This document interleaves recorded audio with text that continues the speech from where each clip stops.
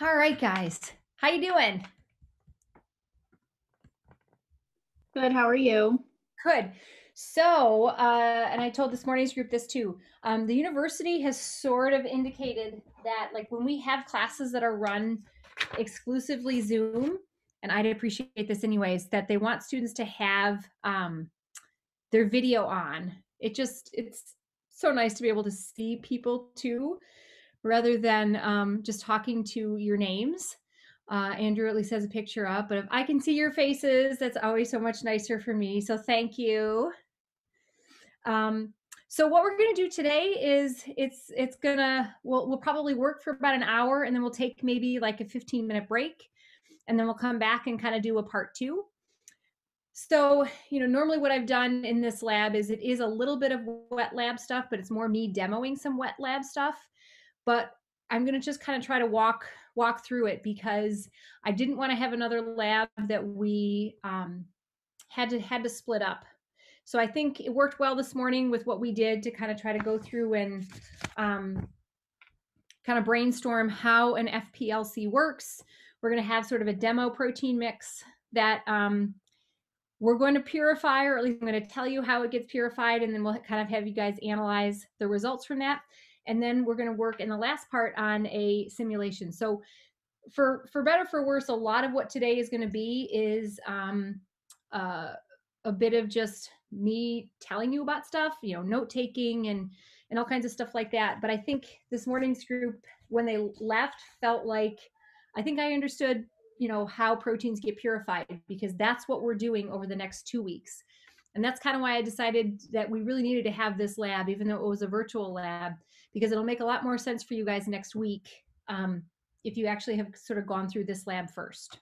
So part of what we're going to do here is go through and answer the pre-lab questions here.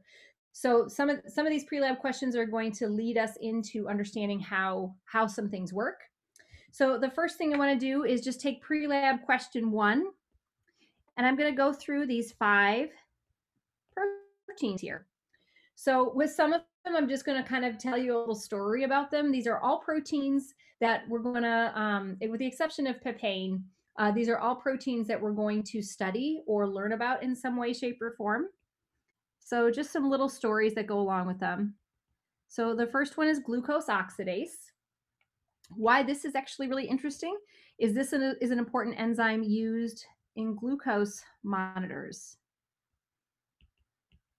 So when you think about how a glucose monitor works, and I don't know if anyone has ever sort of tried to test their own blood sugar. You got to prick your finger a little bit, and then you kind of take a little bit of blood out on a little piece of paper, and then you put it into an instrument. Has anyone ever told you what happens in that instrument? So it's actually the enzyme glucose oxidase. And what this enzyme does is it does oxidation chemistry. What do you guys know happens with oxidation chemistry? Oxidation is the what of electrons? Loss. Loss of electrons. So what happens is you actually lose electrons. Do you guys know what electricity in your walls is? That's also electrons. It's electrons in your wall. So what happens is we get glucose to lose electrons. We create a little circuit, and the flow of electrons through that circuit is directly proportional to how much glucose is there. So neat little chemistry that basically relates the number of the number of electrons that flow through a wire with the amount of glucose that's there. So we'll learn more when we, again, diabetes is going to be a thread that we carry sort of throughout here. So we'll talk more about glucose monitors a little bit later. But someone want to share what was the information that you found out about glucose oxidase? I need to know a molecular weight and then a PI.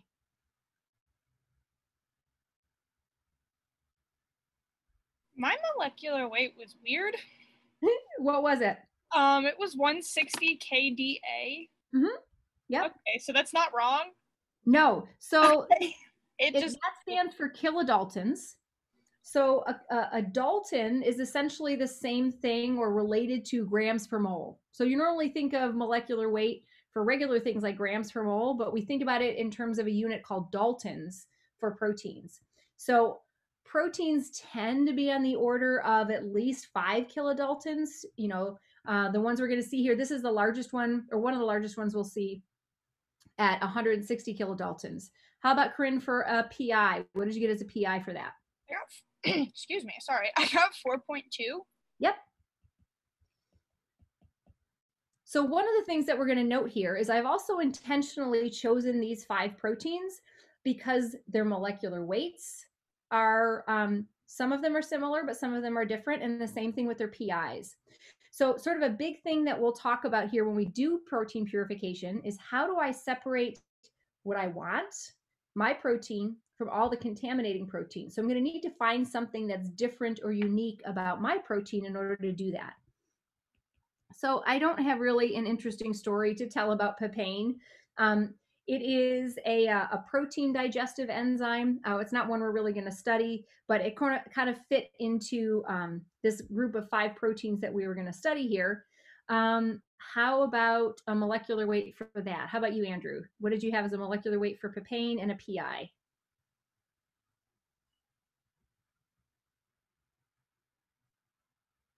Can't hear you yet.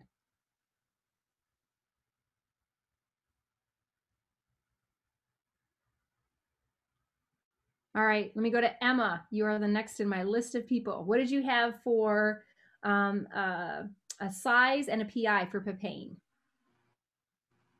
For molecular weight, I had 23,406 Daltons. Yep, which is 23.4 kilodaltons. And how about a PI? I had like 2 different values. One was 8.75, and then the other one was 9.55. Okay, so let's say it was pretty much between 8.7 and 9.5. Okay. Esterase. So esterase, a lot of these enzymes we're going to find have digestive sort of components to them. So the little story that goes along with this is this form, or it's going to break ester linkages in triglycerides. And let's see, Lexi, what did you find out for esterase? 31,463 Daltons, and then the PI was 6.54. And I think this morning's group had a little bit different. So what did you have is the molecular weight? 31,463 Daltons. Okay, so let's just say 31.4 kilodaltons. Now, one of the things we found out this morning as we were going through these answers is it can be species specific, because someone found an esterase that was like 100 and almost 170 kilodaltons. So we can have a lot of variability here, but for this little exercise, it's not gonna matter too much. Carbonic anhydrase. Is that one we've heard of before? Yeah. Let's see, Connor. What did you get for carbonic anhydrase? I got 30 kDa. Mm-hmm. Not sure if that was right, but then I couldn't find a PI for it. The closest one I don't know if it was right. It was 5.9. Okay. How about anybody else? Did anyone else find a KD or a PI for that? I did 6.6. 6.6. All right. I'm going to put 6.4 to 6.6, which is in line kind of with what people, but again, this is going to be specific as to what organism you might find it from. And just reminding everybody, right, we know carbonic anhydrase is important for kind of managing the disguise of carbon dioxide as bicarbonate. And then we've got cytochrome C. Has anyone heard of cytochrome C before? Know where we might find it? This is a really critical component of the electron transport chain. So we're going to learn about it later. But one of the things that when I do this lab in person, I have little vials that show each of these 5 individual proteins, and I ask students to notice, did you see anything unique about them? One of the things that they'll notice is that, and I'm going to do this here, glucose oxidase is yellow. So we're going to see some color that we have to these proteins. And then cytochrome C is a red, like a brick red color. And what's interesting with cytochrome C is it has that red color because it also has a heme that's bound to iron. Oh, you guys are not even seeing. You need to tell me. I'm writing all this stuff. Say, Dr. Prenny, we can't see what you're writing. Oh, hang on a second.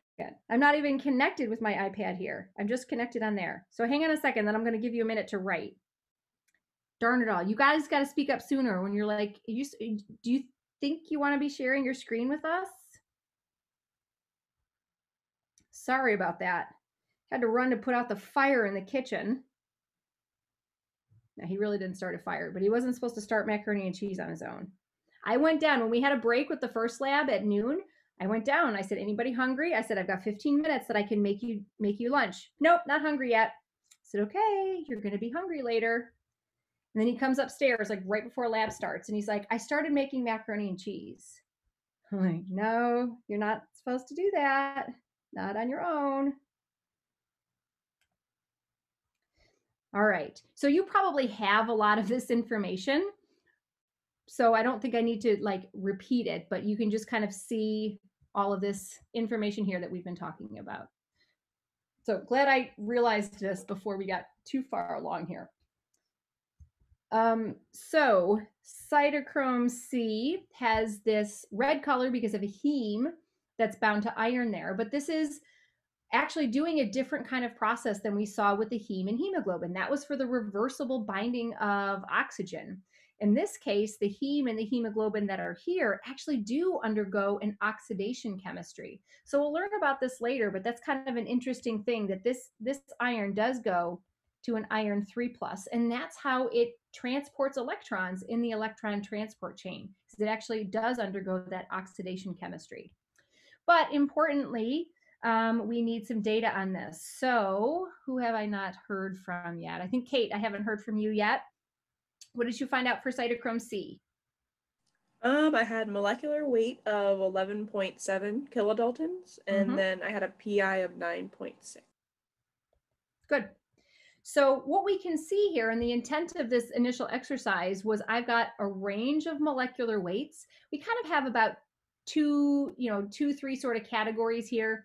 Again, if esterase happened to have fallen in a very large category, we'd have, these very small proteins like cytochrome C and maybe papain and carbonic anhydrase are a little on the smaller side, maybe medium-sized protein. And then we've got kind of a large one with glucose oxidase.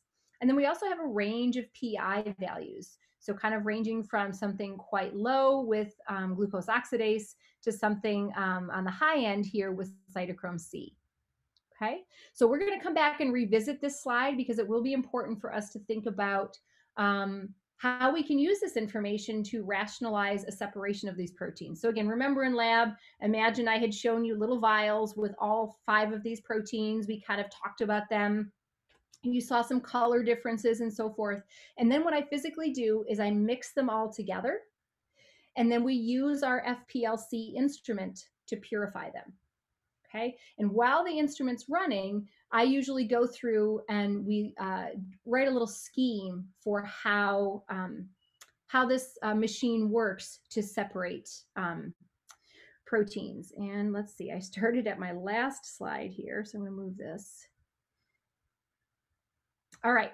So what I'm going to do now is I'm going to draw a scheme, and this is actually answering one of your post-lab questions that you have already. So we're going to get through, at least 75% of what you need to do for your post-lab for this week, just kind of working through things here. So I'm going to draw a little schematic, and I want to show you guys a couple pictures here. Because one of the things you have to draw is a scheme. You can draw the scheme like I'm going to have it right here, or you can choose to draw it another way. And I'm trying to find, where are these pictures here? Did they fall off? Oh, did I put them away? Sorry, guys.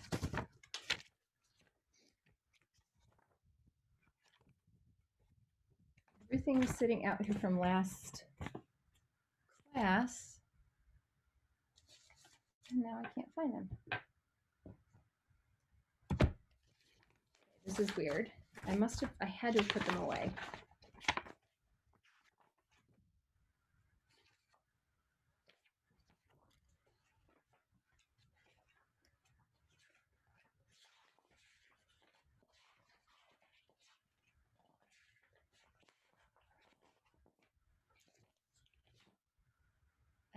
I'm losing my marbles a little bit here.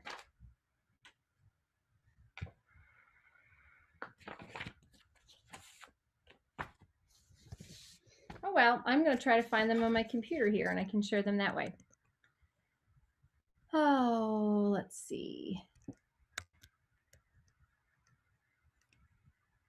FPLC schemes.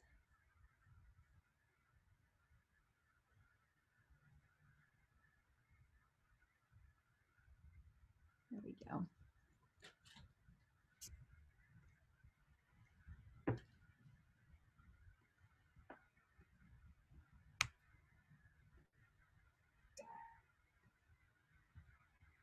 This will be easier probably for you guys to see anyways if I open them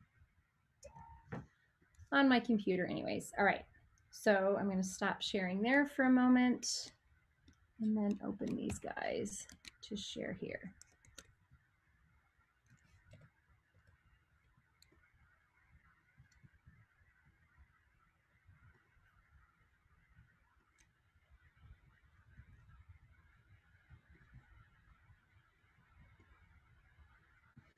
All right, and let me just rotate this. This is a student's work from a couple years ago. Rotate. Rotate. Oh, that it is. All right, so we're going to draw ours like this, which is basically going to show all the components of the instrument kind of in a line here so we can understand how they're all connected. But here's how another student in the past has drawn them. He said, I want to draw it exactly like I see it on the instrument. Kate's eyes just bugged out there. So, but this was how like his understanding was. And so this is what the instrument actually looks like. So let me zoom in on this picture here. So he wasn't far off in terms of what the instrument looks like. But what I'm going to do is I'm going to go through the scheme first, and then we'll kind of come back and we'll map it onto this picture that we have here so you can kind of see how that works. But so I'm going to share my screen again here so that we can draw through what this scheme looks like. Has anyone ever had to draw a scheme for another class? I know if you've taken like instrumental analysis, you have to draw a scheme for that. Has anyone done this in another class before, drawn a scheme? Okay, so essentially we're just drawing, imagining this as being a start to an end of our instrument. We're going to start, the starting point is really taking two buffers that we have here. So I'm going to have buffer A and buffer B. So every time I'm drawing a box here, this really just represents a component of the instrument. And anytime I'm connecting two boxes, that really represents tubing that's connecting these two parts of the instrument. So what I have here is I have a buffer that comes from one flask and a buffer that comes from another flask, and they're each going to lead into a mixer. So that's sort of our next component.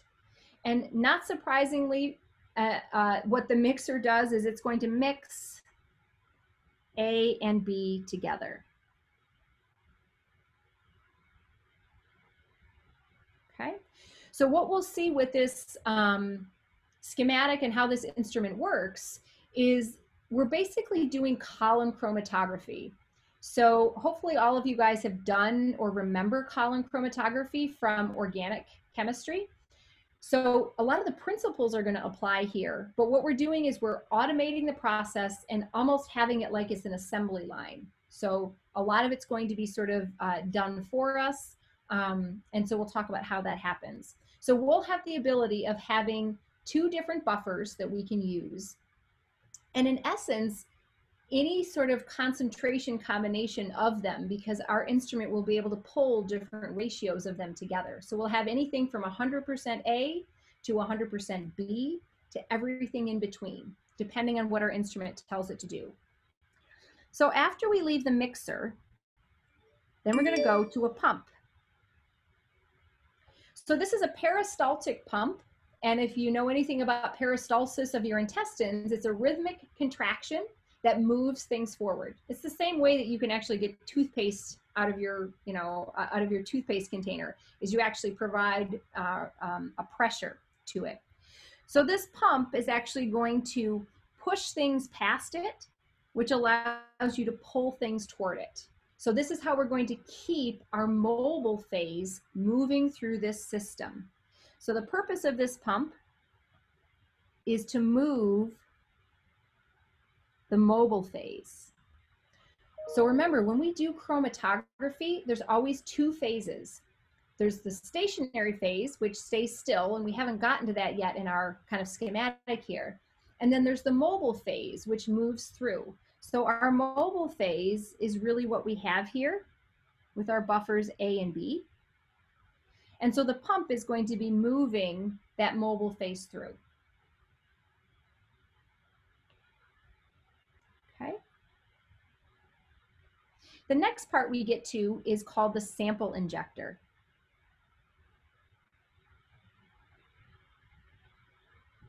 And I'm going to leave this guy blank for a minute. We're going to come back to him, because what I want to do is I want to show you sort of the main line of the instrument. And I'm going to use sort of a bus analogy here. And I'm going to say, imagine we're not stopping at the bus stop. We're just going from start to finish. We're not stopping anywhere. So I'm going to kind of show you the route through without any stopping. I'm just going to make this look a little bit bigger here. So this is my sample injector. Okay, so the next stop along this pathway is going to be our column. And this is our stationary phase. So this is where we're going to have a lot of options in terms of what we can use as our column material. Sometimes this is also called a resin or beads. This is whatever you're putting inside your column. So if you did a column in organic chemistry, it may have been a silica column or something like that. So it's whatever material you're putting inside of your column. The next stop along this pathway is a UV detector.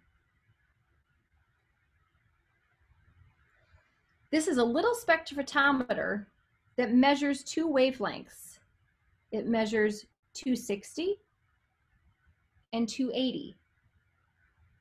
One of these measures protein and one of them measures nucleic acid concentration. Does anybody remember which one is which?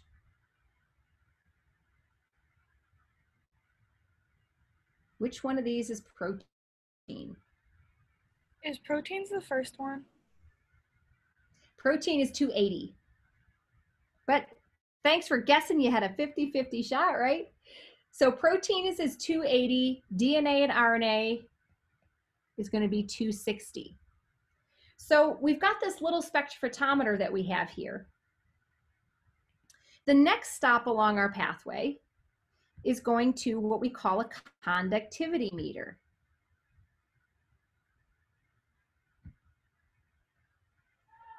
And this basically measures ion concentration.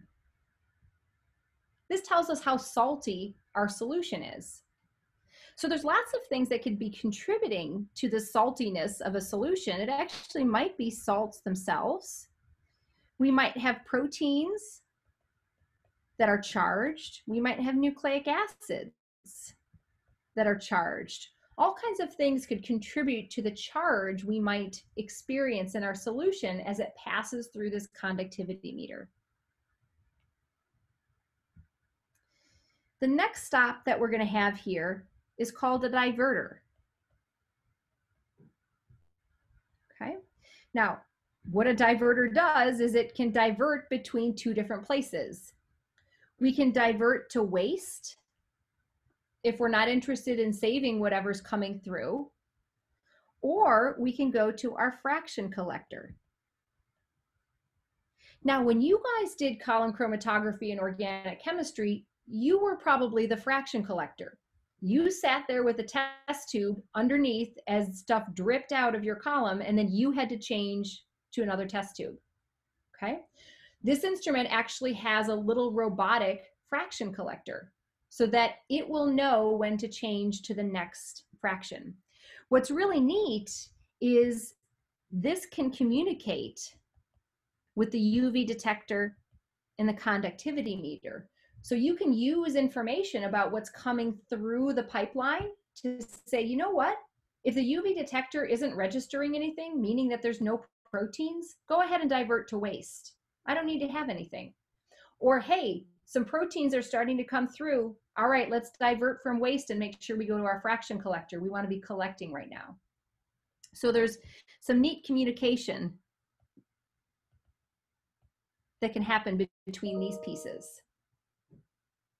You know, it's like thinking about when you did column chromatography and you had to do a TLC plate in order to see what was coming off. This is sort of doing it all for you. So what I've kind of drawn along here, and I'm going to give these number ones, this is kind of the number one pathway, okay? And we could either be going either one here. When we're in the number one pathway, we're going to call this the main line. We've got nonstop, and so there's no passenger pickup.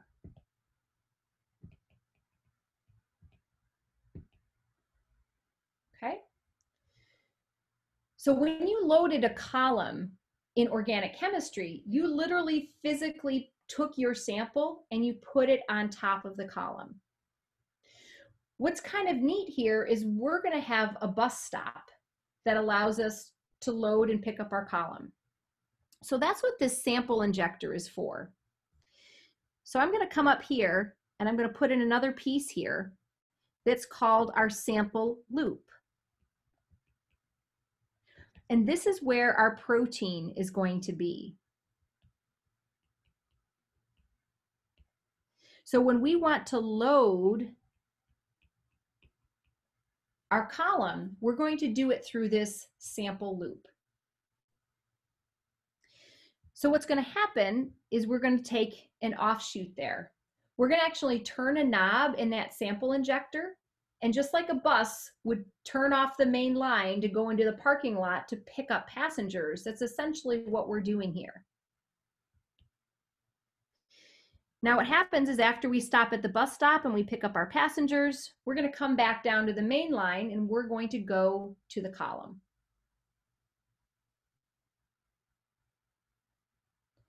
And then we continue along the same pathway as we had before.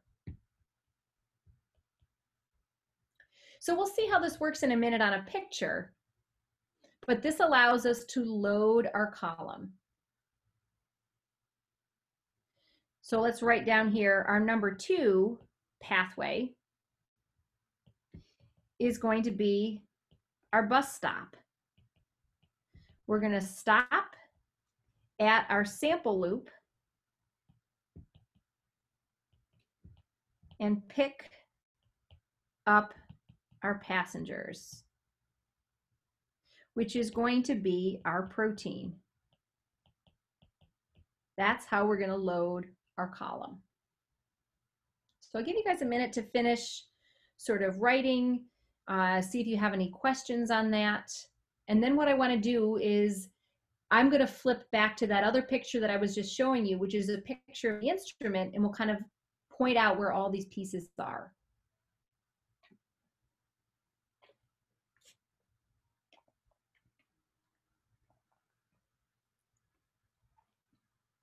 All right. So let me come back here and I'm going to share my computer screen. I'm going to come back to this little picture. Okay, everybody see the picture of the instrument here? Okay, so I've got a flask here that's labeled water. That's essentially the same thing as a flask that would be buffer A or buffer B. And I'm going to zoom in a lot here just so that we can see things. Do you see how there's two tubes that are in here right now? Normally, one of those tubes would be in my A buffer, and one of them is going to be in my B buffer. So this is the start of our line, okay? So this is where we're picking up our mobile phase to kind of go through this whole system, okay? So if we looked at your scheme right now, we can see that the next thing that we're supposed to go to is our mixer. So let's trace and follow these lines here, okay? We can see here, yep, they go to our little mixer. Our mixer even has a little line that says this one's supposed to be in the A flask, this one's in the B flask. Okay, everybody see this okay enough? Okay, this is literally like a little blender. It's got a little spin bar in there, it spins around. It's going to mix whatever proportion of buffers A and B we say need to be there, and then it's going to put it through now as a combined solution. So if we look at your little scheme that you drew, the next thing that we're going to get to is our pump. So our pump is actually down here. If we kind of trace this line down here, it kind of goes out of sight for a minute. Here it is right here. But what we're going to have is it comes down to our pump here. So this is a little peristaltic pump that's in here. And so we're going to have solution kind of come through this peristaltic pump. And then I think we're going to have a little, this is too big for me to see right now. Come on.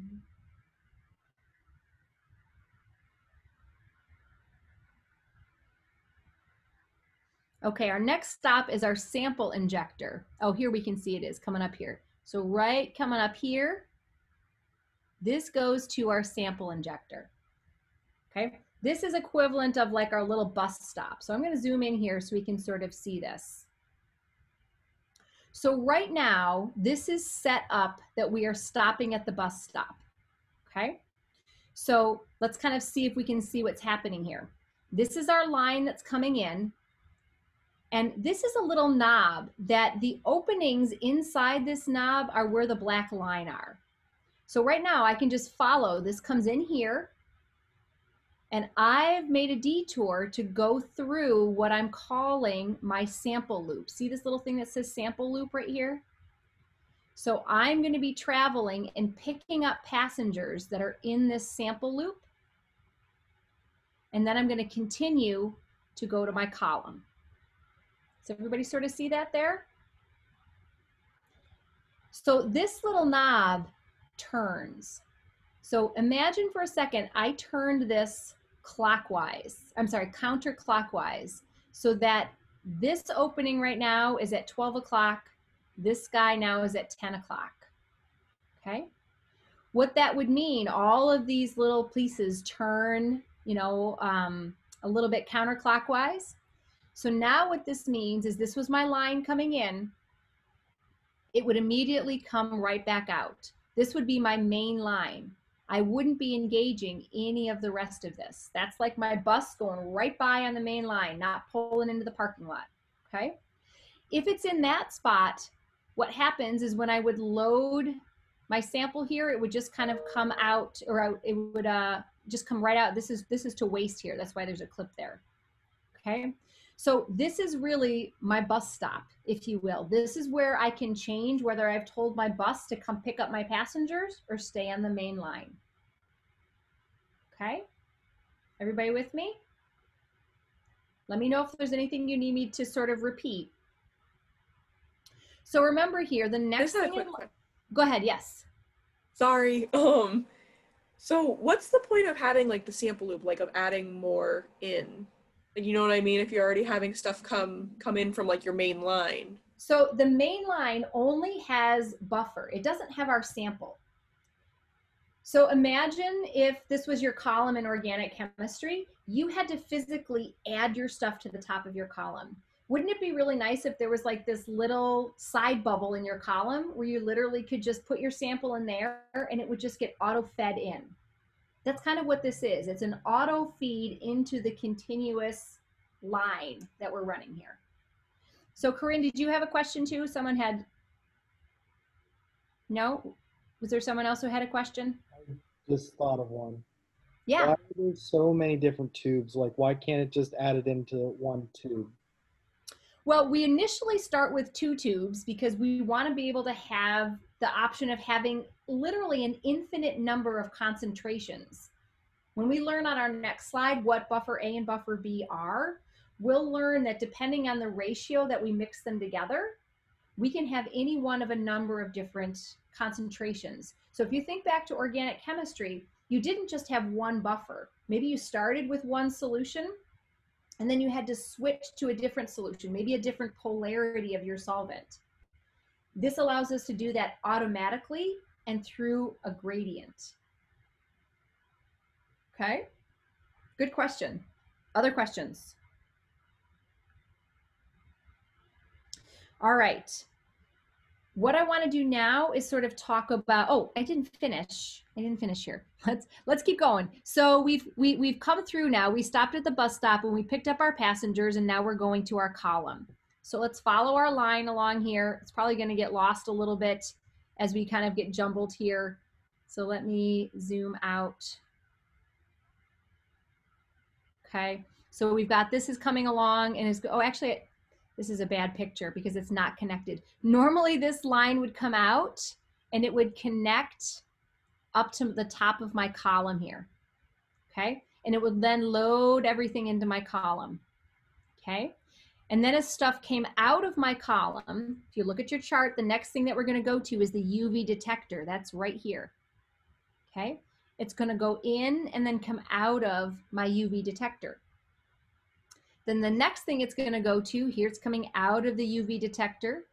It's going to go into, this is, I know it doesn't look like much. This is a little conductivity meter. It's just something that measures the saltiness of the solution. And then it's going to come out here and it's going to come over, and you can't actually see this because it's sitting next to here on this picture that I took. I didn't take the whole thing. My fraction collector is sitting over to the left here. And so there's that little dive. Whether we want fraction to be good or not, it'll turn on or off and we can either collect fractions or not. But that's the whole route, sort of start to finish. Okay, questions? All right, so what I'm going to do now is I'm going to flip back to my iPad here because I want to talk about the program we're going to run on this instrument. So a really nice thing too that this program or that this instrument does is you literally can set it up to run a program. So you guys were the program when you did it in organic chemistry because you had to know when you were going to change buffers. You had to change your tubes, all of that stuff. This is sort of done for you, okay? So I want to just kind of highlight what this program is that we do. So I'm going to tell you what the steps are. It's not a super user-friendly like program. So I'm going to tell you what the instrument would say, but then we're going to more importantly talk about what it means. The first thing it's going to say is collect all. So these are literally lines of like program that you see. It's going to say collect all. It's going to say 3 minutes, and it's going to say 1 milliliter per minute. So that's what the instrument will say in red. We're going to put under here in blue what is really happening. This program that we're going to set up is going to collect all fractions. That's what collect all means. And just to step back for a second, so again, if we were in lab, I would have had those tubes that had those 5 proteins, the esterase, the glucose oxidase, all of that. I would mix them all together, and then I'd say we're going to use the FPLC to separate them back out. Okay, so here's the program that we're going to have the FPLC run so that we can isolate them. So collect all fractions. That 3-minute time period means stay at each tube for 3 minutes. And then this 1 milliliter per minute is our flow rate. This is really the speed that our mobile phase is going through the system. And taking these two pieces together, if we are spending 3 minutes at each fraction and we're going at 1 milliliter per minute, this tells us that each fraction is going to be 3 milliliters in size.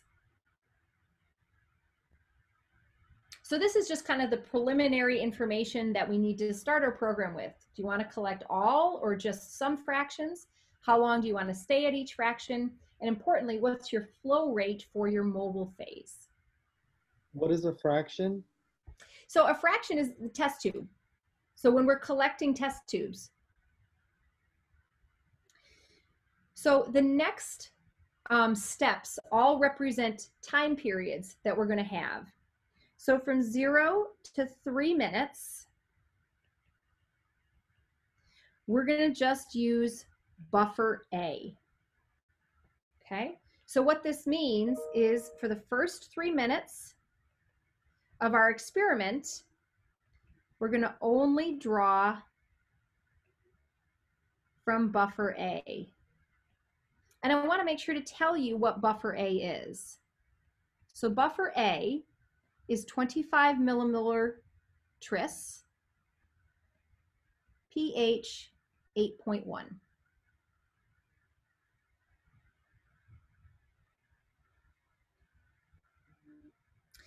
Now we're going to have, at 3 minutes, we're going to have an alarm go off on the instrument. Okay? Because what's happening right now, I'm going to flip back to this page for a second. When I am starting this program, my mixture of 5 proteins are sitting in this sample loop. So I'm having, and remember, I'm starting out with 100% buffer A. So here's the pathway that my instrument is taking. I'm pulling from buffer A, I'm coming through the mixer, the pump, and then I'm going through and picking up passengers, and then I'm continuing on through here. So that's the path that I'm taking. Now the problem is, from a bus standpoint, we don't want to continue to stop at the bus stop after we've picked up all the passengers, right? That's wasteful. We're driving on more road than we need to. So at 3 minutes, I have picked up all the passengers that I need. So that alarm is just to remind me to change this so that I stop stopping at the bus stop. Does that make sense, or did anybody want me to go over that again? So now, after my 3-minute alarm, I'm no longer going to be stopping at the bus stop. I'm just going to take a main line through, and I'm collecting all my fractions. Now, why is this important? Well, as we'll see in a little bit, we're going to coordinate the time that the instrument thinks something happens with what we're going to be collecting from our fractions. And if we have extra road that we're traveling through, our time sequence is going to be off just a little bit. Just like if the bus driver was continuing to stop at stops he didn't need to stop at, the bus is going to be late. So for that reason, if we don't need to be going to the bus stop anymore, just stay on the main line. Okay, so that's why we have this alarm. So just kind of highlighting what happens here is we are going to disengage our sample loop. We're telling the system to stop stopping at the bus stop. There's no more passengers. We've picked up all our sample, and you are going to be late. Which means, from an experimental standpoint, we're going to think something's happening at a certain time, but we're going to be off because everything got backed up. All right, there's only 3 more steps in the program. From 3 minutes to 13 minutes, we are going to go from 0 to 50% B with what we pull up from our samples. So for the next 10 minutes, we're going to be increasing the concentration of B in our mobile phase, in our solution. So it is important that I highlight what buffer A and buffer B are. So again, here's what buffer A is. And so I'm going to highlight down here what buffer B is. So buffer B looks a lot like buffer A, It's going to be 25 millimolar tris, pH 8.1, but then it also has 500 millimolar sodium chloride. So really, we can say that buffer A is no salt and buffer B is high salt.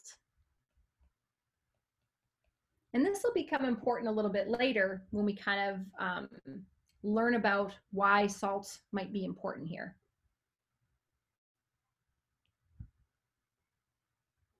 Questions? Every time that you use this machine, do you always use the same two buffers? It's a good question. No, you can change the buffers that you want. It depends on what you want to be changing over time. So in this case, I want to be changing the salt concentration over time, but maybe you want to be changing pH. So you might have a buffer A that's high pH and then a buffer B that's low pH. And then you can create a pH gradient as you go along. So it totally depends on the kind of bells and whistles you need to have. And we'll get to those a little bit later after our break. All right, then we're gonna have 13 minutes to 19 minutes here. Now we're gonna change and we're gonna go pure buffer B. So again, what this means for the next 6 minutes, we're gonna only draw from buffer B. And this little program is only 25 minutes long. From minutes 19 to 25, we're going to go back to 100% buffer A. So only draw from buffer A.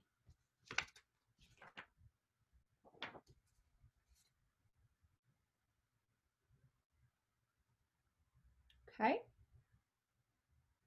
So the last thing I want to go through here, and then we're going to take probably a 15-minute break, give you guys a bio break with whatever you might need, whether it's a little food, a little bathroom, whatever you might need. I want to highlight what we're going to see in terms of output from this instrument. So this is how this instrument in this process is very different maybe from an organic chemistry column chromatography. You guys had to constantly do like TLC plates and all kinds of stuff like that to monitor what was going on. This actually is connected to a computer and gathers data, and we get something that's called an FPLC trace. And this is a double Y plot, okay? And as we started this morning, I went, oh, yeah, we haven't learned about double Y plots because we didn't do our dry lab on how to use Excel because we were going to sort of push that back. So if you don't know what a double Y plot is, a double Y plot basically has the same X variable and two different Y variables. So if we draw a double Y plot here, our X variable is going to be time. So time in seconds that's passed. On one axis, we're going to show the absorbance at 280. And so a blue line is going to be our absorbance at 280. And then we're going to show conductivity. And that's going to be a red line. So I'm going to map some important points on here, times where we do something different in our experiment. We changed what we did at 3 minutes, at 13 minutes, at 19 minutes, and then we were done at 25 minutes. So if we go back and sort of look at this, which you guys have written down already, at 0 minutes, 3 minutes, 13 minutes, 19 minutes, we did something different, right? So I'm going to start with my red color here, and I want to think about saltiness of the solution. So when I start out, I'm pure A. So there's no salt in A. So does it make sense to everybody? I'm going to have a nice flat line there.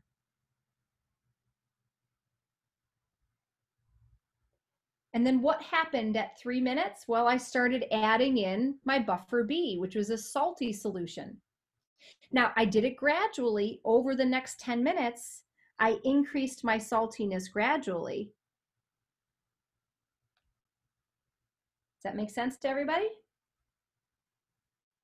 And then I changed again and I said, no more gradual. You go up to 100% B right away. So I'm going to jump up to super salty and I'm going to stay there for the next 6 minutes. And then I said, you know what? Let's go and go back to no salty and do it quickly and then stay like that to the end. So does that make sense to everybody? I was measuring the salt in the solution that was driven by these directions. That's what this should look like.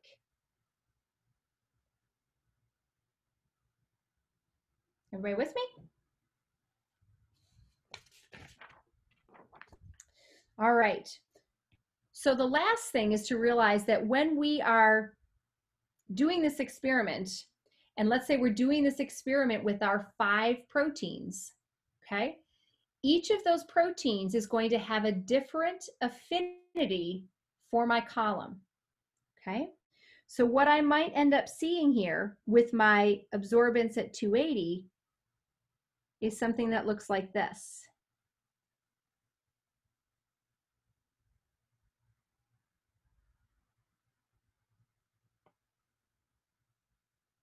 I might see 5 peaks here. And if I label these A, B, C, D, and E, I want to ask some questions about these. And then we're going to take a little break for a little bit, give you guys a bio break here. And then we're actually going to return back to part of your post lab is to actually take the data from the real purification we did, which is going to look very similar to what we have here, and protein.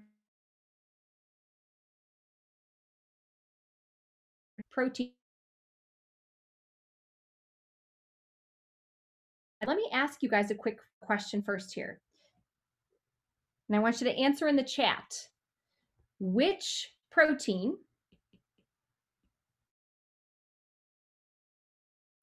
A, B, E has the greatest affinity for my column? So think about it for a minute, then let me know in the chat what you think your answer is. Which protein, A, B, C, D, or E, has the greatest affinity for our column?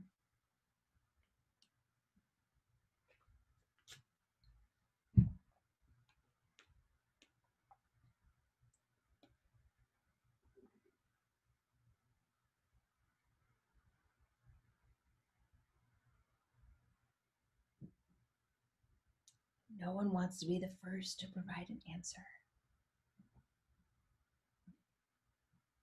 What's the column made out of? In this case, it won't matter. It won't matter. We are going to get to that. That question will matter, but to just answer the question, which protein has the greatest affinity for the column, you don't need to know that for right now. But it was a good question, but you don't need to know that to answer.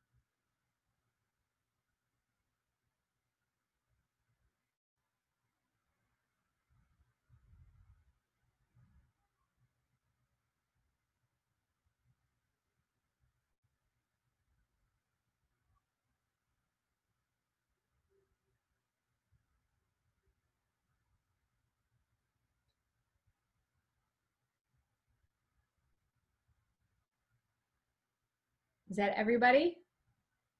1, 2, 3, 4, 5, 6, 7. I think I need one more. There we go. Let's see. Connor, you are right.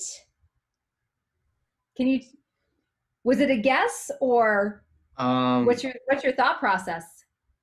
It was kind of like my best educated guess. So like peak D was like the ion concentration with the salts, and A was buffer. You know what? When so you might start again because you got cut off a little bit. Turn off your video just for a second because we might not have the bandwidth to do both video and audio. So I want to be able to hear you. Go ahead. Okay, so pretty much my guess was that peak D was with the high concentration of salts and A wasn't. So based on the peaks, E was kind of in the middle. And that was really my thought process for it. Not sure if that's the right way or not. So I think for some people, I saw a lot of A's. So some people are like, it's got to be either the first or the last, but I don't necessarily know which one. So some people said D with a question mark. Corinne and Kate, you were both like D with a question mark.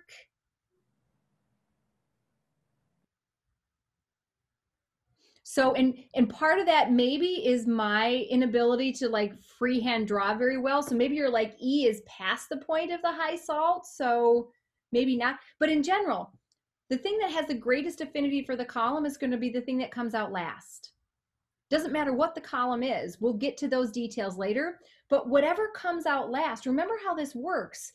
We've got stuff that's kind of coming through our pipeline, right? If I come back here for a second, we've got stuff that's coming through our pipeline, okay? And let's imagine that we've gone and picked up everything. Once we come to the column, depending on how much time you spend hanging out in the column is going to determine when you come out, okay? And when the UV detector detects you. So if you spend a lot of time partying and hanging out in the column, you're going to be the last to leave and get recognized by the UV detector. So Andrew, that was a really good question to ask what the column's made out of, but truthfully, it doesn't matter to answer this question. Whoever interacts with the column most is going to come out last. Does that make sense? I had it pictured kind of like a TLC plate, like the more it binded to like the actual plate itself, like, I don't know. I think that's absolutely right, because TLC plate is the same thing. Your TLC plate is your stationary phase, and right, a TLC plate is really the same material that you have in your column. It's silica, right? You're just looking at it in a little micro mini version on a plate, okay? But the same is true, that the speed that things will move through has to do with their affinity for that column. And so things that migrate with your solvent front don't have very much of an affinity. Everybody with me? Okay, I'm going to show you something real quick, and then we'll take a break for a minute. So let me share my screen again. Where is it?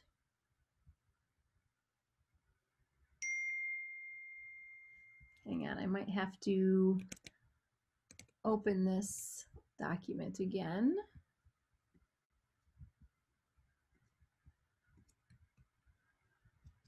The sun is right in my eyes. I shouldn't complain because at least the sun is out.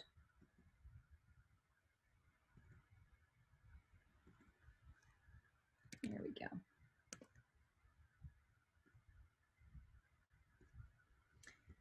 All right, so when we come back, we're going to look at this guy, okay?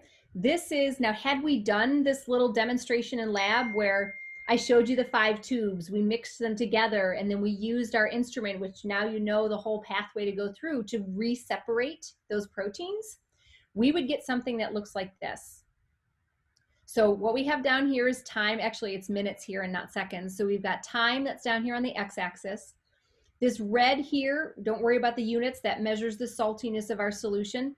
Notice here how we see something that looks a lot like that line that we just drew. And then we've got a blue line that we have here that represents the concentration of protein. And we can see 1, 2, 3, 4, 5 bumps that we have there. Does everybody see that? So when we come back here, I'm going to start by kind of introducing some of what we might have for column materials. And then we're going to return to this guy. And based on the information that we know about what these proteins are, and now, Andrew, I will tell you what the column is, you'll have to assign these peaks to those 5 proteins that were part of your pre-lab. Okay? So let's take, we'll take about a 15-minute break here. Why don't we come back at about 3:20? Okay, well, you guys can grab something to eat, go to the restroom, whatever you might need to do. And then we'll come back. Or how much time do you guys want? Do you want 10 minutes, 15 minutes? I'm good with 3:20. 3:20? All right, so we'll do 3:20. We'll come back and we'll start by talking about the different materials we have that make up these columns. Okay, so why don't you leave, don't leave the meeting, but you can just mute your mic and your video, and then we'll rejoin. I'll see you guys at 3:20. Oh, this one's much faster. So we actually got a new iPad because my husband was borrowing mine so much. I said, you need to have your own. And I'm glad we did that because then I could use his today. All right. So what I'm going to do now is, oh gosh, this is so bad with this light. I'm going to transition to talk about and kind of get at Andrew's question, which was what is the column material? Okay. So I'm going to come to another page here, and what I'm going to talk about are 4 different types of column materials that we can see. And so I'm just going to make a little plot here, and the top of the plot I'm going to kind of highlight here and talk about is we need to be thinking about how do I, sorry, how do I separate what I want from what I don't want? That's our big sort of, main idea. How do I separate what I want from what I don't want? So with our proteins, what this usually is going to mean is identifying some molecular feature of our protein that's going to allow it to be separated from everything else. So the first type of column material we're going to talk about is ion exchange. So what we'll talk about is what physiological, or I shouldn't say physiological, what biochemical property this is going to take advantage of. And so ion exchange will take advantage of Pi. We're going to talk about what we attach to our beads. So we're going to have little beads here. Sometimes we call it a resin. So when you think about your silica resin that you had, we've got essentially beads or a resin that's going to have something attached to it. So we're going to identify what that X is. And so X in ion exchange column could be something positively charged. If that's the case, we're going to call this an anion exchange column. Okay. What we're going to see here and what we actually used in our little experiment there is we used something called a DEAE column. So a DEAE column stands for diethyl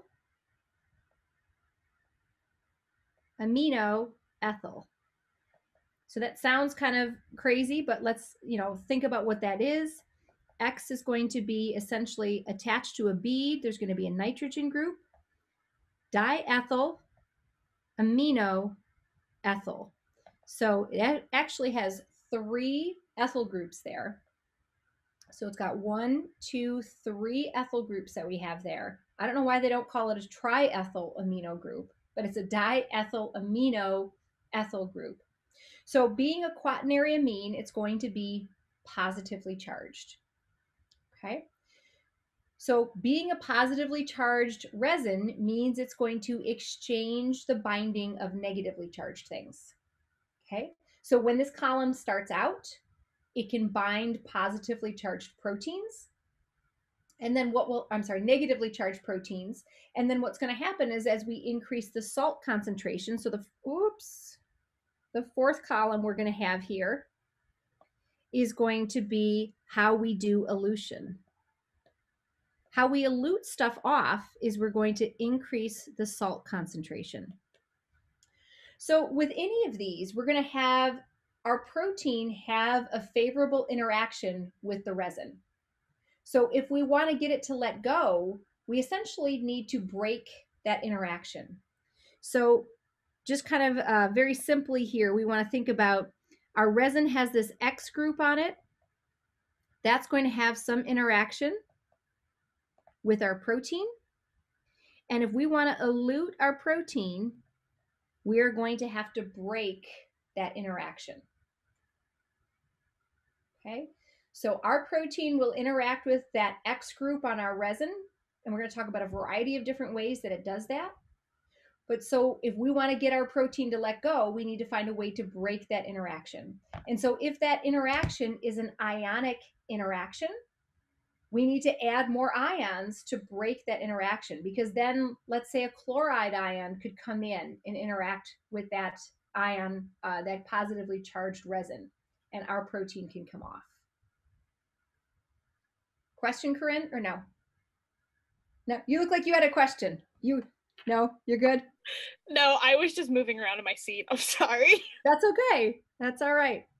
Okay, so we also have, and I just want to highlight this guy, this DEAE. This is the resin that we used for our 5-protein purification. So this is the protein, or this is the resin we used for our 5-protein demo purification. Okay, so that's going to become important. So Andrew, to your question before, when we try to map on who's who in our experimental thing, yeah, we do need to know what the resin was that we used. Okay, so another X group can be something that's negatively charged. We're going to call this cation exchange. And with this example, what we're going to see is something called a CM column. A CM column is a carboxy methyl. So if I draw what that looks like, it's a CH2, C double bond O, O minus. So it's a carboxylate group. So our resin is negatively charged, so it's going to bind positively charged things to it. So it's going to exchange cations that's on it. We're going to elute things off the same way. We're going to use a high salt as a way to disrupt that interaction. Questions on that? All right, next piece is called size exclusion.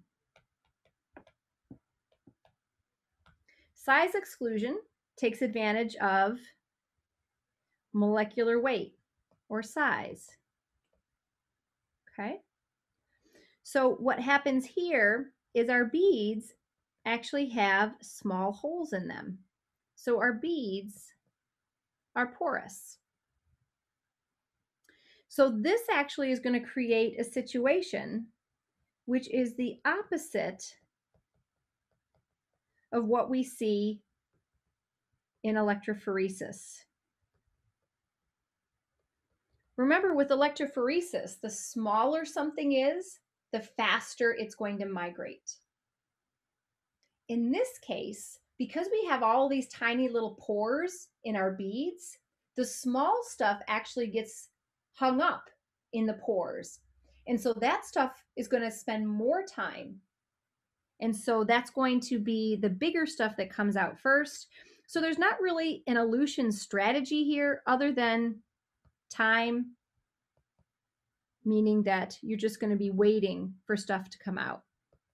So highlighting here, large comes through first.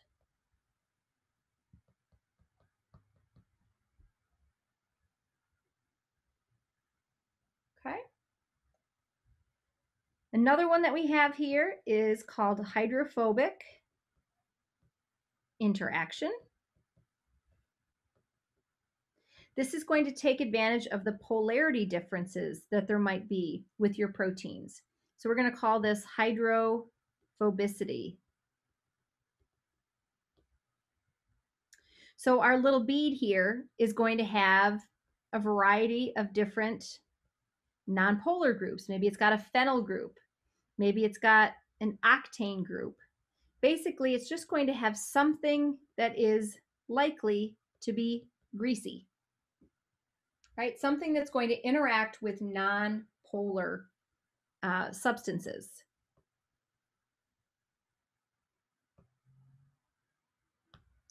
So how do you elute stuff off? Well, in this case, we're going to change the polarity, likely meaning decrease salt concentration, make that solution less ionic, more nonpolar is going to be how we can get our nonpolar stuff that's kind of stuck on there to come off.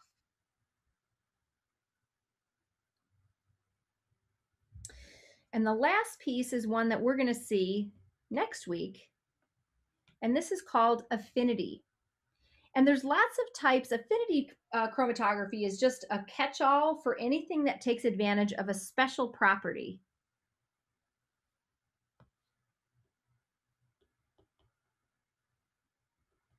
Of your molecule. So maybe the special property of your molecule is that you've got a His6 tag, right? This is what we have on our MGH protein, right? Our MGH protein, that H stands for a histidine 6 tag. Well, that histidine 6 tag has a special affinity for a bead that has something that has a nickel ion bound to it. Okay, it's called a nickel NTA resin, but basically there's a nickel that's on there.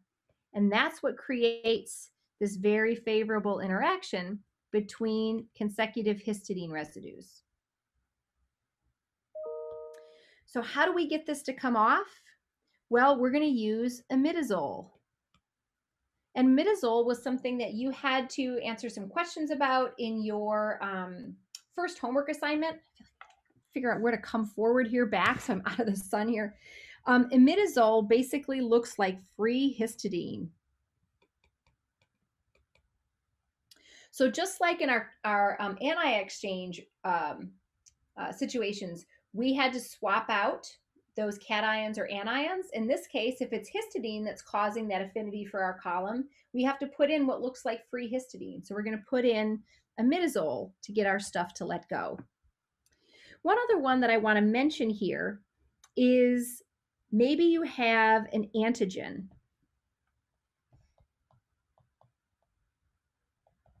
And your antigen is really going to then be important to bind to an antibody that's on your bead. So again, if this terminology is new for you to think about antigens and antibodies, an antibody is just a protein that's going to recognize a very specific portion of a protein, okay? So if you have an antibody for your protein, that means it's just very specific for your protein, okay? Usually what you do to disrupt this interaction is you might increase the salt concentration. Maybe you'll change the pH, but those are usually ways that we affect and modulate things with affinity chromatography. Okay, so that's an introduction. Oh man, maybe by the time I'm gonna put you guys in a breakout room for a second. Maybe by that time, it's a little spot in our window that I can't cover. I'm gonna send you guys to a breakout room. First thing I'm gonna do here is I am going to put into the chat that same image that we looked at a minute ago, that FPLC trace. So let me know, give me a thumbs up if you see that in the chat that you can open. Okay, Andrew, I think said it's there. So I'm gonna put you guys into a breakout room. You should see like 5 little bumps that you have there. I want you to try to assign those to the 5 proteins that we talked about in the beginning. Glucose oxidase, cytochrome C, esterase, carbonic anhydrase, and papain. Okay, so here's some more information that you need to know. This purification was done using this DEAE column. So that was the column that was done. I actually used the same buffers that we talked about here, right? So this was the conditions for that purification. So you have all of that information available. You just need to sort out for the 5 bumps that you see who belongs to who. Okay? So I'm going to disperse you guys to the same breakout room. That way you can talk freely without me kind of here. And then I'll check in with you in about 5 minutes here. Send me a question if you want me to come into your room. And but I'm going to leave you guys for about 5 minutes. See if you can sort out this puzzle. All right, that better? I feel so bad. You guys are trying to say something to me, and I'm like, oh, somebody doesn't have their mic on. No, you were just trying to tell me that you couldn't see my stuff. All right. So when we know that something is stable, we know that it's folded and functional. And what that means in terms of the parameters that are provided is we cannot go above the temperature that's provided. And we need to stay within the pH range that they indicate. Okay? And the whole purpose of this is that we want to avoid denaturing or degrading our protein. So that's all that we mean, or that it means when it says it's stable under these parameters. Third question asks us to think about one-dimensional and two-dimensional gel electrophoresis. So I want to highlight that one-dimensional is going to separate based on one property. And so that's either going to be molecular weight or PI. So we've obviously done some electrophoresis where we've separated by molecular weight. We haven't done protein yet, but we've separated DNA and RNA by molecular weight. So that one's pretty straightforward. I want to spend a minute and talk about this concept of separating by PI, and it uses something called isoelectric focusing, okay? Which basically has a pH gradient in our gel. So I'm going to ask another set of questions here. Let me make sure I can see everybody. So I'm going to ask you guys to tell me it's going to be a positive, negative, or neutral. Okay. If you want something to migrate via electrophoresis, if we want to do electrophoresis with a biological molecule, do you want that molecule to be positively charged, negatively charged, or have no charge? And all of the electrophoresis that we've talked about, do you want a positively charged, negatively charged, or neutral, no charged molecule? What do you think?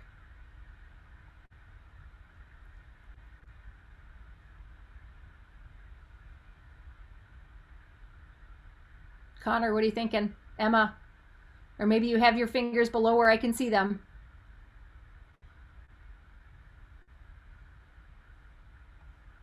We want our stuff to be negatively charged. If you ever forget that, remember the only way to do electrophoresis with DNA is by itself negatively charged. We don't change the charge on DNA. It's always negatively charged. And so we have our cathode at the bottom of our electrophoresis gel, and so stuff is going to migrate through because it's negatively charged. Now, proteins are unique because we've just been talking about we can have proteins that are either positively charged, negatively charged, or maybe have no net charge. And this is how this electrophoresis kind of separation works. So let's think about this for a second. I'm going to ask you another question. This is going to be a thumbs up or thumbs down question. If we are thinking about if we want to have the top of our gel, so this is a pH gradient. We're either going to go from high pH to low pH or low pH to high pH. Tell me what you want the top of your gel to be. Do you want the top of your gel to be high pH or low pH? I'm going to give you like 10 seconds to think about it, and then we'll have your reveal. So do you want the top of your gel to be high pH or low pH?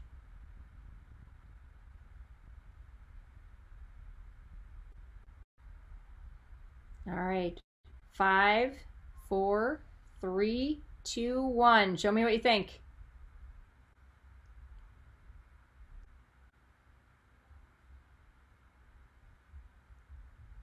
All right. Sorry, Kate, wrong on this one. It's going to be a high pH. Well, think about this. So if we want things to be negatively charged, you had that part right. If we want them to be negatively charged, we have to have high pH to deprotonate them. Okay, so high pH. So we're going to start out at a high pH. Now let's think about what happens here. I'm not going to have you guys kind of vote on this one. I'm going to kind of walk through it. As we migrate something through, everything starts out negative, and it's going through this concentration or this pH gradient. So really, as we go from high pH to low, we're going to keep decorating proteins with protons as they are going through this gel. And we're going to get to some magic point when pH is equal to Pi, and now this protein has no net charge. Remember, we're not saying that there's no charge on the protein. There's no net charge. So if something has no net charge, it's going to stop in an electric field. So that's how isoelectric focusing works, is you start with everything. Oh, you guys can still see me there, right? Yes. That's what I was worried about, that this was going to disconnect if it went to sleep. So when you have something that is negatively charged, it's going to start migrating through the gel. Share my content here. And as soon as it hits the pH that is equal to its Pi, it is going to stop moving, because now it has no net charge and it won't migrate in an electric field. So that's how isoelectric focusing works. So let's see here.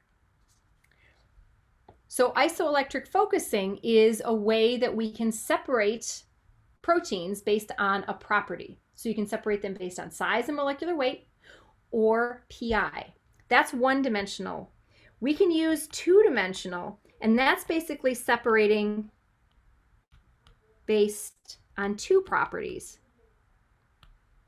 And so what you get here is you're going to get a gel. So I'm going to draw a gel here. And what you're going to have is you're going to have a protein sample that you have here.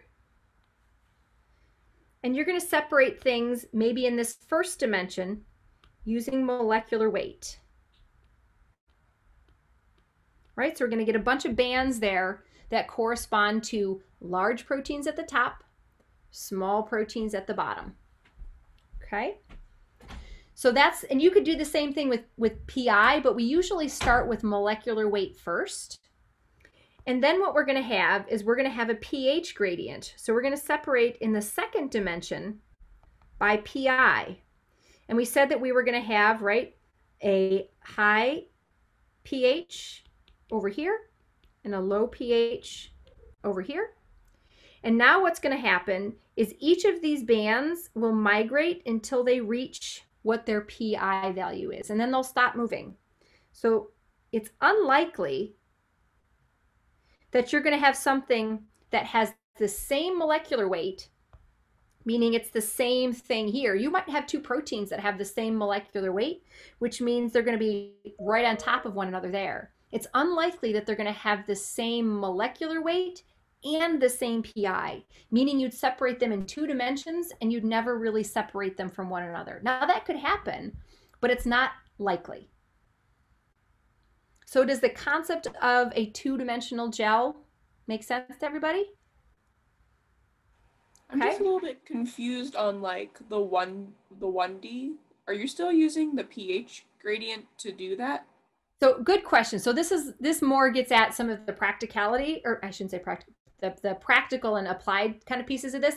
Literally what you do is you will have what we call a little tube gel. It literally is like a little pencil worth of electrophoresis gel, and you migrate your sample in there. And then you actually take that tube that has separated this and you slap it adjacent to a big square gel. And so stuff will migrate out of here into that gel. Does that help make sense?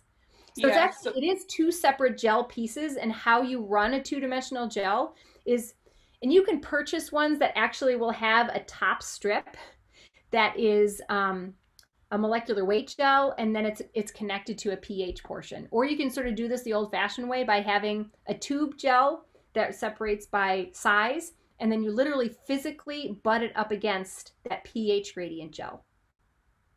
and then you run it in another direction. So you actually have to physically turn your gel so that the electric current, because when you start out, the electric current is going to be negative and then positive, and then you actually will have to turn your gel within your gel box so that it now runs in another direction. So good catch. I mean, it's something that, yeah, there's like practical aspects for how do you actually physically do this. Everybody good? Gradient gel, is it still like an agarose gel, like that same texture? Good question. So agarose gels tend to be very loose, and so we're going to use those for very large pieces like we have with DNA and stuff like that. We're going to use something called polyacrylamide. So it's a different kind of substance that makes a much finer mesh, if you will. So when we do protein gels, which we will do them next week, we'll use a polyacrylamide gel. All right. Question 4 here, which is related to gels, is how we think about staining. So we're going to talk about Kumasi staining and then what we call an immunoblot. So this pre-lab question asks you to think about what's the same with these and what's different. So what's the same with Kumasi blue and immunoblot is they're both ways to visualize proteins. So they're both visualization techniques. Did you guys hear that? That was my cat. I know, the poor guy, he's got like a respiratory, he gets stressed out and like it's like a respiratory thing. He just gets like super clogged and then he sneezes. And so if you hear that, that's Larry. So sorry about that. All right, so that's what's the same is Kumasi blue and immunoblot are both going to detect protein.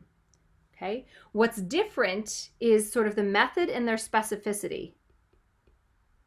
So what's different is the method and the specificity.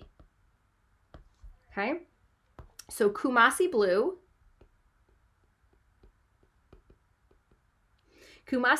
basically stains all proteins.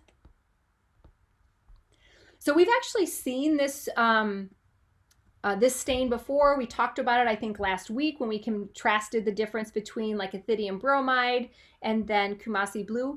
This is a positively charged dye that interacts with a negatively charged protein. And so wherever protein is, it's going to associate and interact with it and bind to it from a charge standpoint. And then that's going to allow us to visualize it. But it's not specific for any one protein. It's going to stain all proteins. Now, this is different from what we call an immunoblot. If you've talked about this in another course, this is also called a Western blot. It basically is going to use an antibody that's specific for your protein. So it uses an antibody that's specific for your protein. So the big difference between Kumasi blue and immunoblot is all protein, your protein. All protein and your protein. Okay? So with that Kumasi blue, you said it was like a negatively charged molecule that attacks or Nope, attaches on. it's a positively charged dye. Does that like influence it at all for like the electrophoresis? You stain afterwards. So after your electrophoresis is done, then and everything has moved to where you want it, then you stain it with this dye. Okay? All right, last question here. Oh, Larry. Oops. Is I want us to think about what we're going to see. So think about that FPLC. Oh my God, he's got. Oh, I have to go help him here. Hang on a second. Larry. Oh, come here.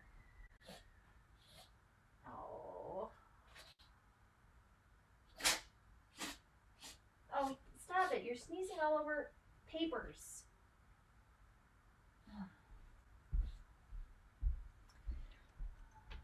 This is also the cat that decides periodically that he just wants to pee all over the house, which is loads of fun. Is he the one that steals your protein? Yes, he is the one. And if he didn't have those like really cute like aspects to him, I don't know if we would have kept Larry very long, because he's been peeing for a long time, but he has these amazing like cute properties that all right. So envision that FPLC trace that we looked at that you had to label with all the proteins, right? It has peaks that are in it. So what I want you to do is think about, for example, if these were the two peaks that we had. One of the things, and I didn't like how that looked there. Hang on. There we go. So one of the things I want you to think about is after we do an FPLC, and we're going to have to then identify which fractions we might be collecting. So maybe let's say if this is our FPLC trace and we're kind of splitting this up in terms of fractions that we have here. 1, 2, 3, 4, 5, 6, 7, 8, for example. What I might look at is say, you know what? This is really what the entirety of protein 2 looks like from its peak. If I'm just making these peaks sort of symmetrical, they're overlapping, but if I'm sort of making them be symmetrical, this is what maybe protein 1's peak looks like. And I've got some fractions, say between 4, 5, and 6. These protein fractions are likely containing both proteins 1 and 2, right? Because those peaks are overlapping. So what I might need to think about is if I wanted to isolate all of protein 1. So let's say I want to isolate all of protein 1, which means I'm going to maximize yield. I probably want to collect fractions 3 through 6.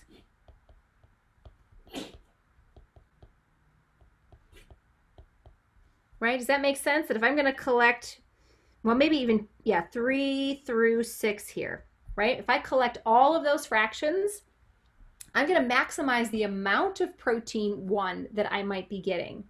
But the downside is that I'm going to have contaminants.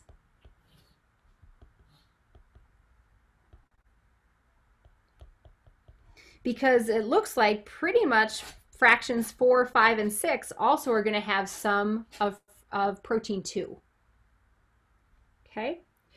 So if I wanted to isolate only protein 1, that is, I want to maximize purity, I probably, what, hang on, what are you doing? No, come here. I don't know what you're doing in that box, but you can't go in a box. You pee in boxes. To isolate only one protein, or to only isolate protein 1, I want to maximize purity. I probably only want to collect fraction 3.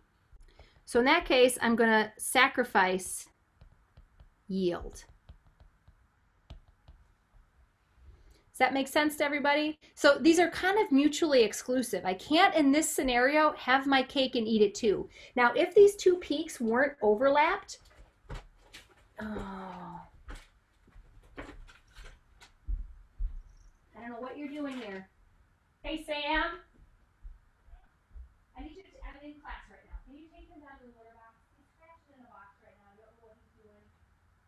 Can you please just take him? Thank you.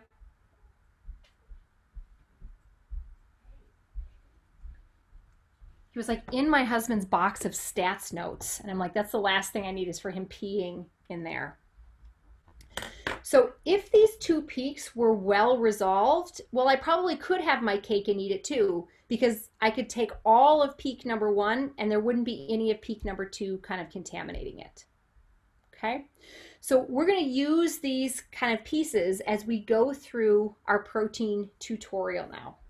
Okay, so what I'm going to do is I'm going to shift gears here, and I'm going to go to my computer here. And oh, first we need to, I keep forgetting to do this. I'm going to need to go back to the other group here.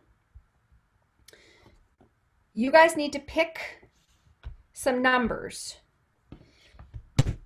So let's see how many there are. I think 8 of you here. Wait, 1, 2, 3, 4, 5, 6, 7, 8. Yes. 1, 2, 3, 4, 5, 6. 2 of you will have to pick a number that's already been taken. But right now I have 4, 8, 12, 14, 16, 19 that are available. Does anybody have a preference? Number 2? Well, you can go with Chloe then. Oh, you wanted to? No, see, there's a couple of proteins here that are problematic. So I've taken them off the list. So if somebody has a favorite number, let me know what you want. Can I do number 5? Because I know you said that 2 people are going to have to double up. Yep. I'll do 12. Who was that? Connor. I'll do 11 and double up. Who was that? Bailey. Bailey, you said? Yes. Okay. All right, so everybody else gets to pick their own. I can do number 4. It's Ashley. Ashley, thank you. Andrew, 19. Okay. I'll do 14. Is that Lexi? Was that Lexi? I couldn't see who was talking. Was that you, Lexi? Yeah. Okay. Emma, what do you want? I'll do number 8, please. And Kate, you get 16. Dr. Brennan, can you repeat what this is for again? I'm sorry. That's okay. You each are having your own protein that you're going to use in our protein purification tutorial. Okay? So you just need to know what this number is for our next step here. Okay? So I'm backtrack real quick. I just came up with a question. Yeah.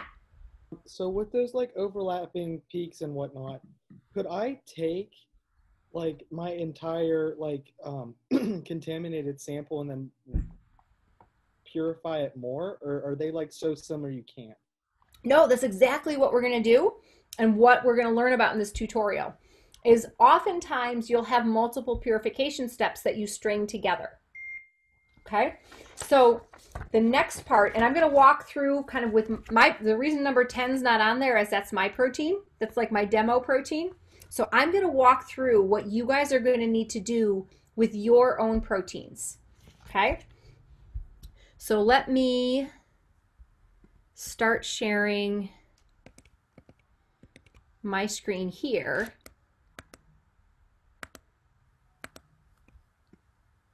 Let's see, where is...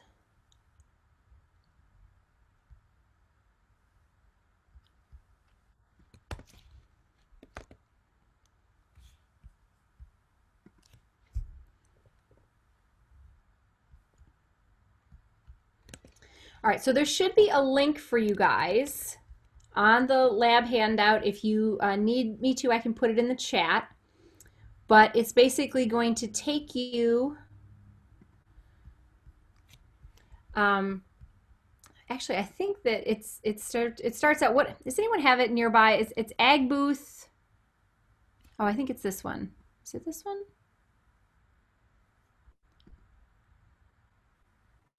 I want to get to what it looks like when it starts. I think it's the one that says Java.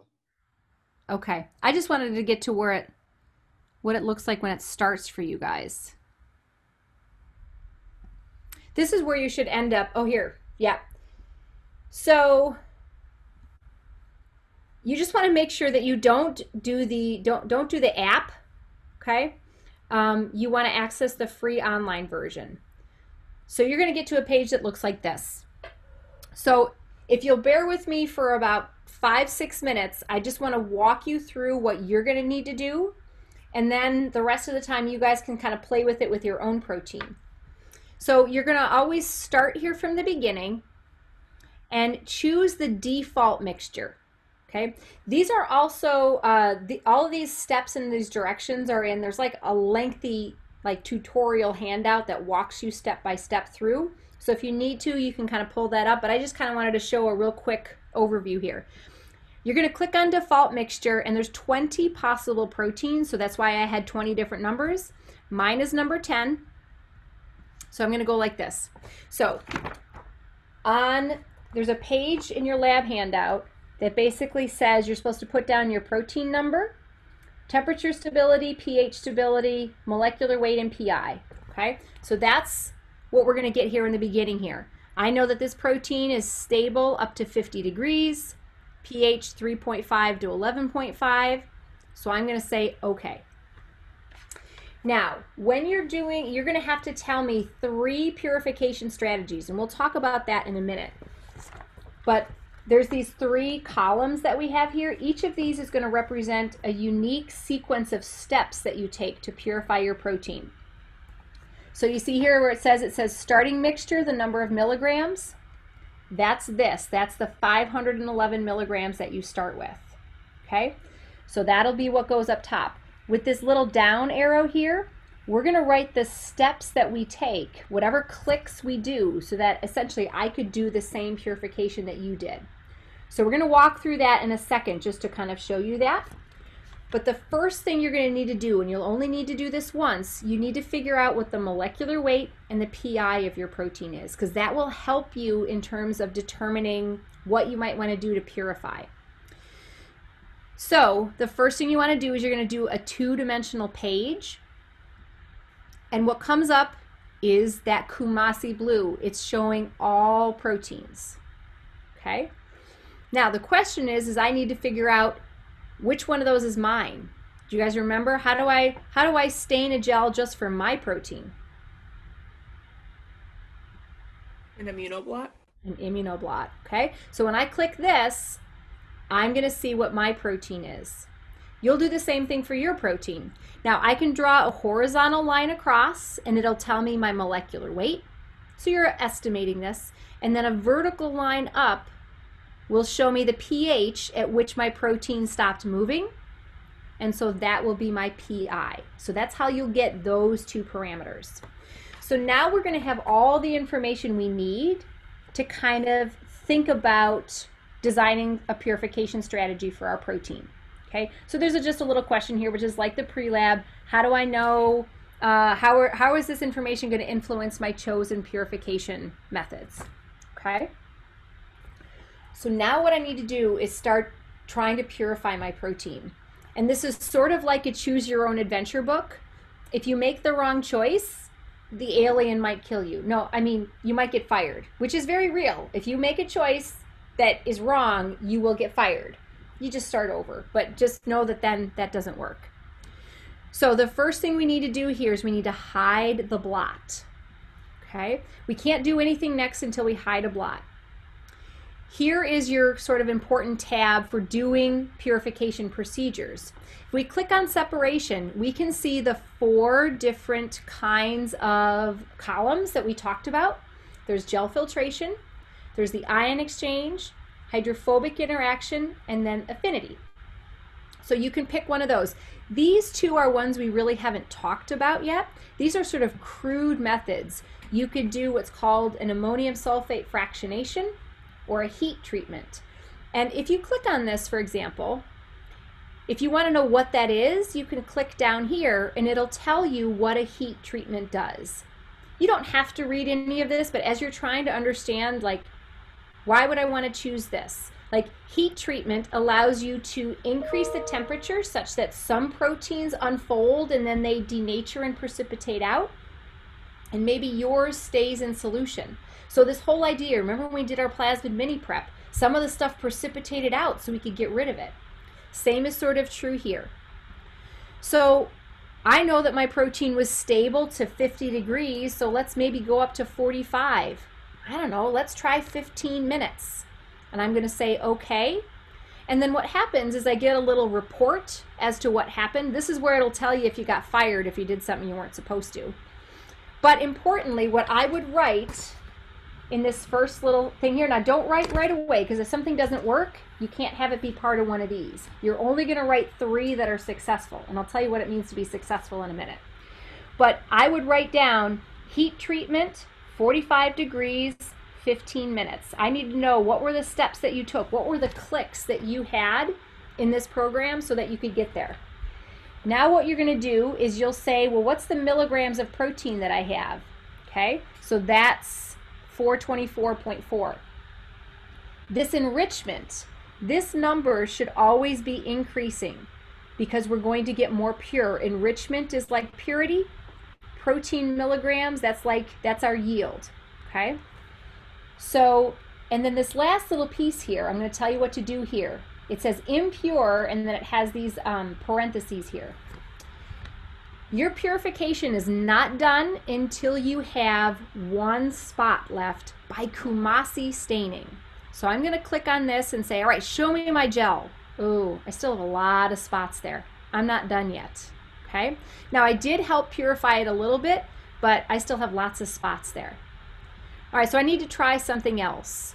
You know what? Let's do that ion exchange. We did that today in class already, right? We did that to purify that mix of 5 proteins. Let's just do exactly what we did in class. There's the DEAE. We used a salt gradient. So those are all things you'd write down. And anytime you click on something, you need to tell me what you clicked on.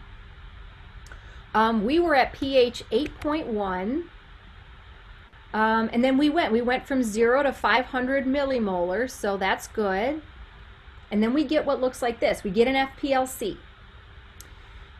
So importantly, I need to know where my protein is. Now when we do this next week, it's going to be pretty cool because we'll see tubes, test tubes that are fluorescent green. So we'll know where our protein is. We can't do that here. So we have a magic button that says, tell me where my protein is. We do an enzyme assay. There's where my protein is. Okay. If your peaks are ever too big, you can kind of come up here and dilute them a little bit. But now I need to figure out where I want to pool fractions. And you'll notice here, remember we increased our saltiness, so there's our enzyme activity, so there's our salty curve. Here's our absorbance at 280, so here's where proteins are. So now I need to say I want to pool some fractions. Okay, and to Andrew's point, early on you might want to err on the side of taking more than less because you're going to do another purification. So let's check this. Let's say I want to go from 60 to 80. You can press this little check and it shows you the area that you've highlighted. Well, maybe I can go like 63. Nope, 62. Maybe 61. If I want to get all that red and I need to make this one a little bit bigger, that'll give me everything, right? So I'm going to say now I'm going to get rid of a lot of these contaminants. So I'm going to say okay. And now it shows me, yeah, I lost a lot of protein. Look, I'm only down to 173, but because I took the entirety of that peak, I still kept 100% of my protein. And I enriched it a little bit. All right, let's go ahead and see if I'm down to, oh, I'm not down to one spot yet. Got lots of spots left. Lots more work to do. All right. So, I don't know. Let's try one of these affinity things. Those sound fancy. Maybe let's do, maybe there's a his tag. And if I have a his tag, I need to use the imidazole. I'm going to do that. And with these, like, you're like, what is this hot mess? So you can click on info and it'll tell you a little bit about how each one sort of works. All right, I'm going to say, okay. Oh, that is magical, right? I only have one thing. This is amazing. Let's see, where is my stuff? My stuff is right there. This is awesome. I must be down to like only one. I'm going to pool everything because that is everything. So that looks like it's from what? Like 15 to 35. Yeah, I want all of that. Awesome. Oh, wait, my enrichment didn't go up. My yield didn't change. What's going on here? Let me look at a gel. All of these proteins have his tags. So I used a purification scheme that didn't make my protein different from anything else. Right? Okay. Yeah. I just wanted to tell you, Bailey got kicked off because of her Wi-Fi, but she's trying to come back in. Got it. Okay. That's why. All right. So let's see. If I want to do something else, I always have to hide my gel. All right, darn it, that didn't work. Let's see. What if we did like an antibody? Like, oh no, let's see. Let's try something. Let's try like one of these, like the gel filtration things. I don't know. What does it tell me to do? All right, these just look like they're based on sizes. All right, I'm just gonna pick something that looks like it's middle of the road here. Oh, that was good. Separated a lot of things based on size here. All right, where's my stuff? Where's my stuff? Where's my stuff? Anti-enzyme activity. All right. Let's pool. What do we want to pool? Maybe from like 60. That looks good. Maybe from 60 to like 75. Let's see what that looks like. All right, maybe that's good. Maybe let's try that. Ooh, look at my enrichment went up. This is what you want to be looking for, your enrichment going up. Okay. I don't have a lot of protein anymore. I didn't lose too much of mine. Let's see what my spot looks like. I'm done. I have one spot. Right? That's what you want to get to. You are done when you have one spot. Okay? So I did a heat treatment. I did a DEAE column, so I did an ion exchange column. I tried a his tag, but that didn't work. And then I did a size exclusion, and that worked. So one of the things you'll have to write down here, there's a spot here that says, tell me something that wasn't successful and why you think it wasn't. Well, when I did that step that did the affinity chromatography, it didn't do anything, but that's because all of the proteins had a his tag. My stuff wasn't different from everything else that was still in solution. So I could put that down in that area for something that didn't work, and I understand why.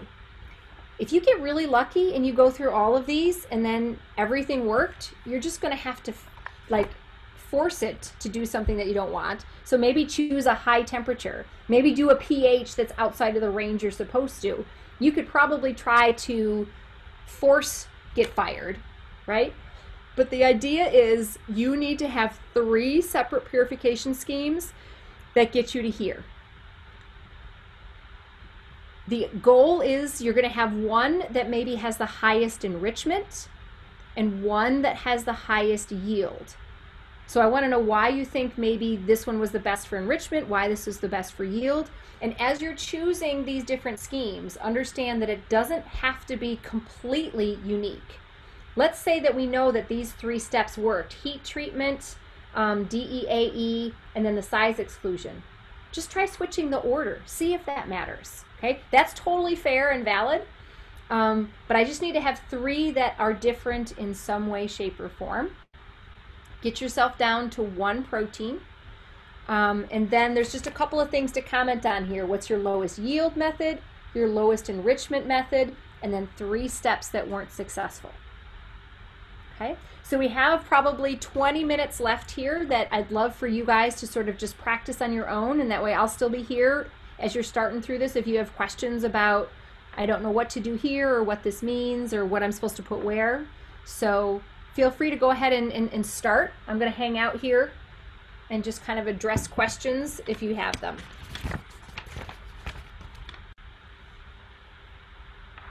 Hey, Dr. Parente, do we use the default mixture? I forget. Yes, use the default mixture. Otherwise, Hayden tried doing this this afternoon. He's like, he used a custom mixture, but I think that has 60 proteins in it. So I said, you're fine to stay with that one. I said, it's just going to be much more complicated because you've got to separate your 1 from another 59. So the default mixture is better. Dr. Parente, mine didn't tell me its molecular weight or its PI. Am I doing something wrong? So remember, that's where we need to, and let me go back to sharing my screen here. Or am I still sharing my screen? I am still sharing my screen. You guys are watching everything I'm doing. Sorry about that. All right. So the first thing, so let me go ahead and start from scratch. So the first, and you'll only need to do this once. default mixture, I chose protein 10. So the first thing you need to do is do a two-dimensional immunoblot so you know where your protein is. If I draw a horizontal line across here, wherever it intersects, this y-axis is going to give me my molecular weight. That's what MR is, my molecular weight. So I'd say for this one, it's like maybe 23. And these are KD. These are kilodaltons. Okay. Okay. And then I draw a vertical line up and I see where it intersects. And okay, my PI, which is again the pH at which it has no net charge, so it stopped moving. I don't know, maybe 5.7, something like that. Does that make sense? Yeah. Dr. Prenti. Yes. So how do you know when to really like stop purifying it? Like what should your enrichment number be around? It's not necessarily that your enrichment number reaches a certain value. When you do a two-dimensional gel that's stained by Kumasi blue, you get one spot. Okay. So all I did was one step, and all of a sudden I have a 98.2% yield with a 33.1 enrichment. in one spot? I have 2 spots. Ah, so you're not done yet, but you're close. You have to have down to one spot. Okay.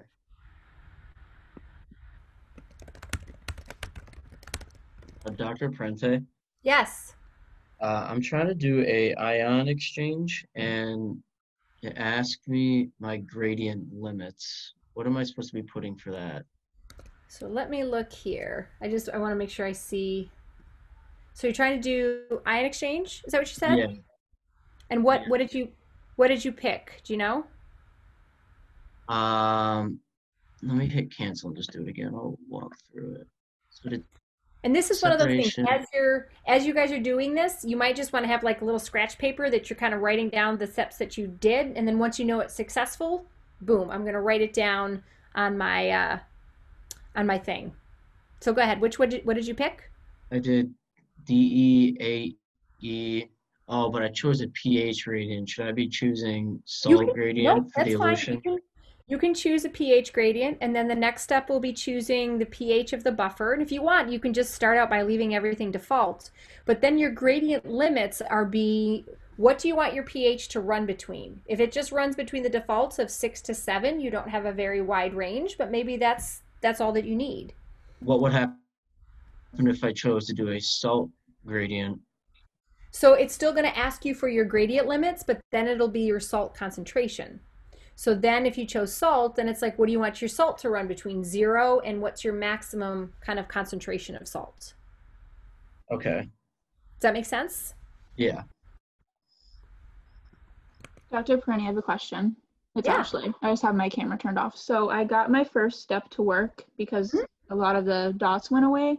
Yep. So what do we put in the impure box with the parentheses on our? So the parentheses is the number of spots you still see there.